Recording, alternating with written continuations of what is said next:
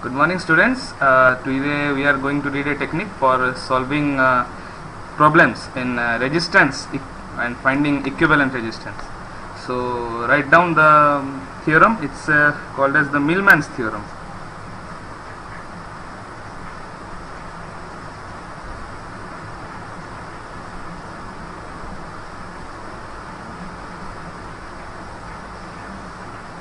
Okay.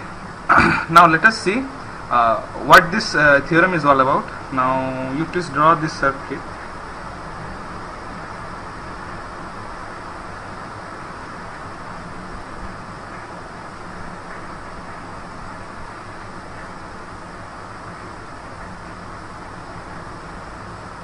Let this resistance be R1, this be R2, and this be R3.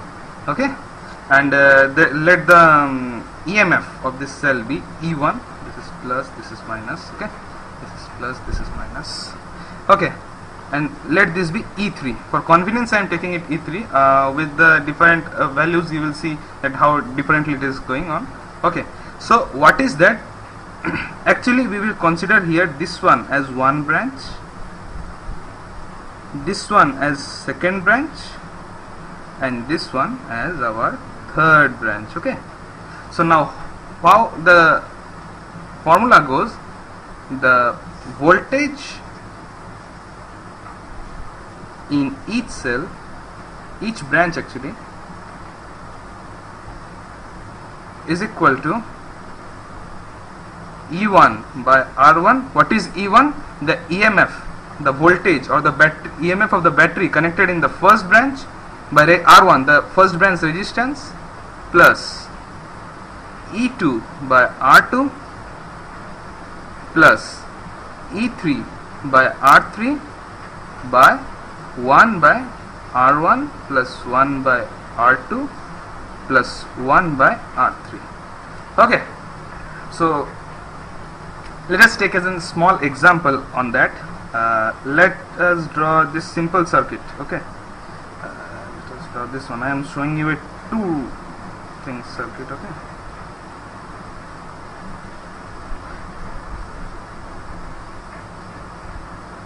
let this be 1 ohm, let this be 5 volt, this be again 1 ohm, let this be again 1 ohm. The three resistance I am taking is 1 ohm. Let this be 4 volt. Okay, what would be the EMF between A and B, C and D, E and F? Okay, so now what are we going to do? So now how to calculate? Apply the Millman's theorem. Okay, what it will be? The total EMF, the voltage across each branch will be same. So this implies V will be equal to 5 by 1 plus 0 by 1, because there is no voltage across this one, because we are not applying any other extra EMF. Any extra EMF will be recorded as E2 here in this formula. So here, as this is no voltage, so 4 by 1 by 1 by 1 plus 1 by 1 plus 1 by 1. This will be equal to 5 plus 4 by 3 is equal to 9 by 3 is equal to 3 volt. So voltage across each branch will be 3 volt. So if someone asks you, then how much voltage will be across this this first resistance, this resistance, how you will get? This is 5 volt plus minus. Okay, then the total should be in 3 volt. Let the voltage be X here. So X plus 5 will be equal to 3. So this implies X will be equal to minus 2 volt. So the voltage across the first resistance will be minus 2 volt. Basing on this theorem, we can do one problem that had come in IIT JEE 2011. IIT JEE 2011. The problem goes in paper 2. It had actually come. The problem goes something like this. We have a resistance like here.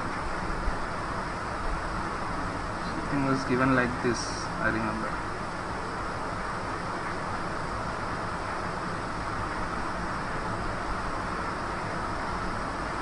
Okay, it was given as 6 volt, it was given as 1 ohm, it was given as 3 volt, it was given as 2 ohm. We were asked to find the VAB. Okay, so now straight away apply that theorem. The voltage across this thing will be equal to this two side. Okay, so this implies VAB will be equal to 6 by 1, that is the formula, as per the formula, 6 by 1 plus 3 by 2 divided by 1 plus 1 by 1 plus 1 by 2. How much this will come? This will be equal to this one will be 6 plus 1.5 divided by 1 plus 0.5. It will be coming somewhat around 7.5 divided by 1.5. This will be equal to 5 volt. So 5 is the correct answer. Okay. Thank you.